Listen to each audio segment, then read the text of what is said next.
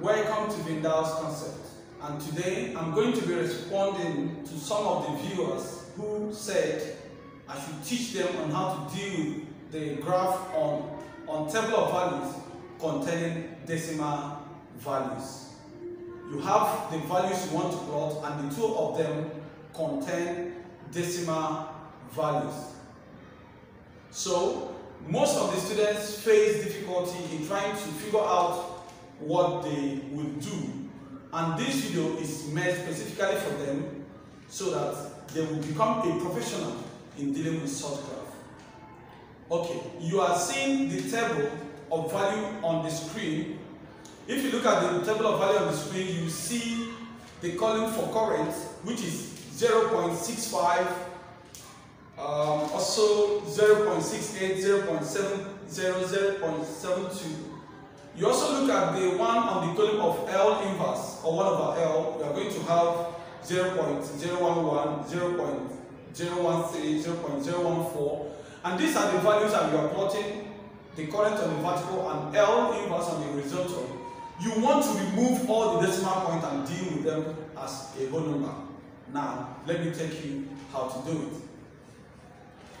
Now, if you look at these vertical axis, you are going to see what I wrote multiplying by 100. You see multiply by 100. That means that this is 64. When you divide it by 100, you come back to the original value it is. So what I did was, on the table of value, as you are seeing on the table of value, I multiplied everything on that column by 100 in order to bring them to a number which is a whole number. And that is what I did. So instead of having 0.64, 0.68, 0.70, I now have 64, 68, 70, 72, 74, and 78. All the numbers here have been converted to a whole number. So it is simply a means of converting from decimal to whole number. That is what I did on the vertical axis. Then coming to the horizontal axis also, if you are seeing this L inverse, you see why I multiply by 1000. It means that this 5, for me to get this 5, I multiplied something by 1000 to get 5. This is 10. Multiply something to get 10.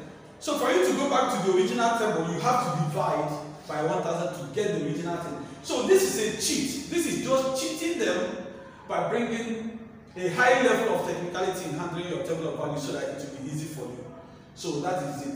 Therefore, I have to tell you what I did for my scale.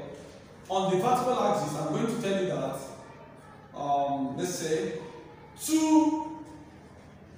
from here to 5 lines represent 1 cm in a standard wire graph. 1 cm represents 5 lines. So I'm going to look at this vertical axis as 5 lines, which is 1 centimeter. So I'm going to say that 1 centimeter is equal to 2 units on the vertical axis. That is it. Because if you count this line, 1, 2, 3, 4, 5. 5 lines in any standard wire graph represent 1 centimeter. Sometimes you can use your meter rule to measure the graph. You will find that. Even though that sometimes the people that make the graph, they make mistakes, it is not always what is expected.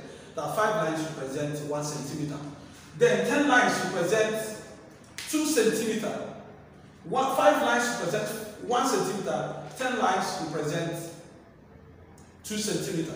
Now on the horizontal axis, I'm going to say that this is 10 lines. I'm going to say that 2 centimeter is equal to 5 units on the horizontal axis. So this is my scale. In every wires graph, you need to write a scale. You write the unit, what you're plotting. I'm plotting current, which is measured in ampere on the vertical. I am plotting L inverse, which is also centimeter inverse. And I multiply by 100. So any examiner who sees that you multiply this by 1000 will be able to know that you are coming from somewhere, which is a decimal table of values.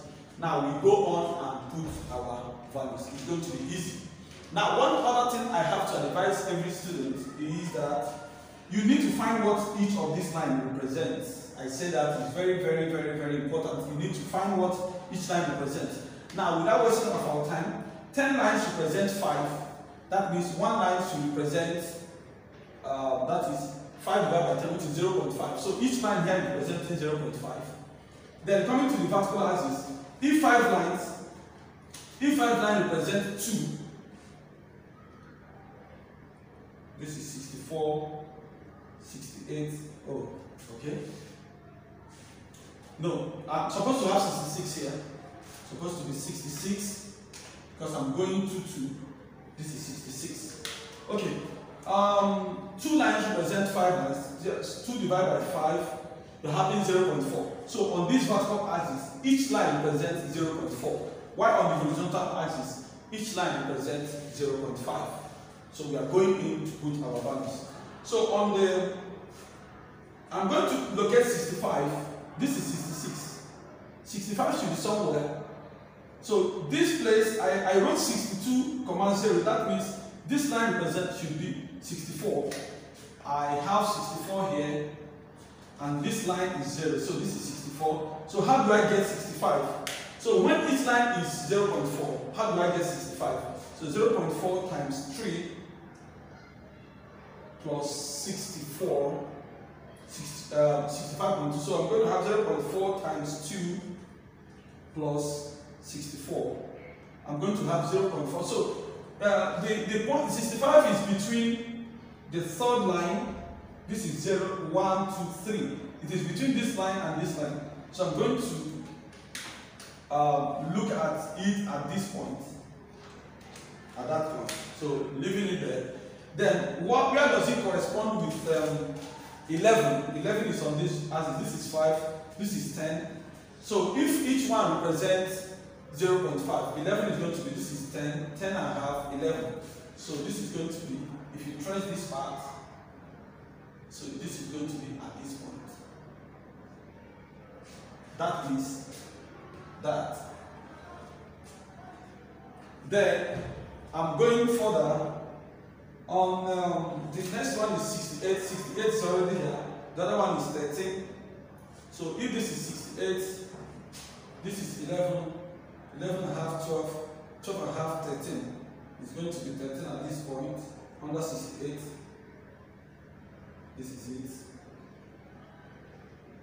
This is 10, 10 and a half, 12. This is 10, 10 and a half, 11, 11 and a half, 12, 12 and a half, 13. So this is 13, which is under 68. So we are going to 70. After 68, you have 70. 70 is already here. 70 under 14. If this is 13, 14 is going to be 13 and a half, 14. 14 is here. So we trace it to 70.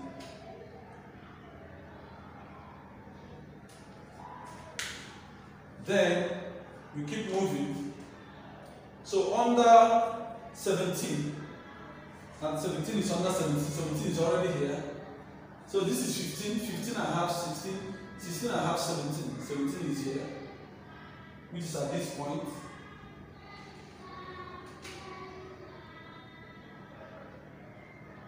So that is it. We keep going. Under 20 is under 75. This is 20. This is 74. We need to find 75. 74.04. 74 plus 0.4 is 74.4 plus 0.4, 74.8. That's 2 lines. Anytime if I add 0.2, I'm going to have 75. So 74 is at this point, the first one, second one, so at the middle. So between this line. Now if you look at this very well, it's also the same thing what we got when we treated this as a decimal. So we are going to find our line of base fit. Our line of base fit, we put this. Still the same thing we got.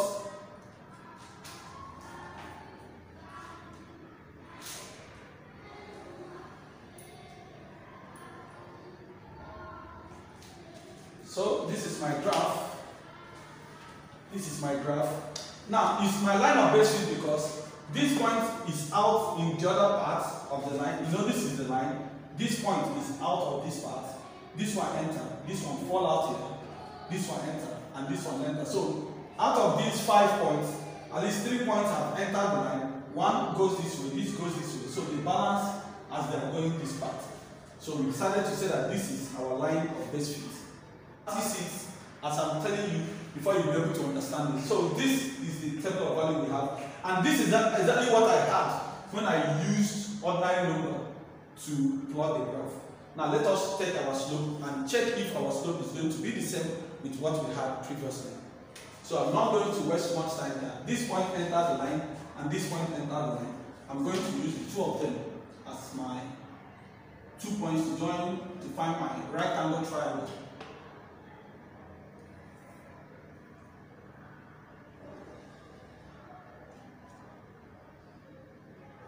So this is point A, point B, and point C. So with this, I'm going to trace it down. If you trace it down to this point, it's going to have 75 minus, I will trace this part to this place, it's going to have 68 all over. If I trace this one down, I'm going to have 20 minus. If I trace this one down, I'm going to have, this is going to be 12. Okay, we check the table of value, and that's going to be after the first point, second point, that is 13. So this is 13, I'm going to have this. That this number was multiplied by 100, while this one was multiplied by 1000. So what are we going to do? This 7, we are going to divide the 7 by 100. So when I do what we had in the previous graph, 10, which is exactly what we had when we used normal values to plot this graph. So this is going to be on the vertical axis, I'm plotting A. On the horizontal axis, I'm plotting L inverse, which is going to be C inverse. So this is it. Let me do a little recap. What I did here was that I multiply this by 100, I multiply everything here by 1000. Simply means that at this point, you need to reconvert this thing back to where it came from. This one was because you multiply by 100 before. This minus this is 7. This 7 is not what you're supposed to have. You're supposed to have a decimal number. So bring it back to where what it used to be. You divide this 7 by the number. This one is for the vertical. And vertical was multiplied by 100. You multiplied by 100, that's why you had 7. So divide by 100 to bring it back to what it used to be. So when we divided by 100, I have 0.07. Now this 7 also is what we had on the denominator, which is representing the horizontal axis. And in horizontal axis, we multiply by 1000. So to bring it back to what it's supposed to be, you have to divide by 1000. When I divided by 1000, I have this. Then this divided by this, you are going to have 10, which was exactly what I had when I plotted normally. Thank you, and I know that you understand. If you don't understand, you can pause the video and listen again. And if there is anything confusing you yet again, please don't forget to share your thoughts in the comment button. And remember to share with your friends, subscribe, and like. Thank you.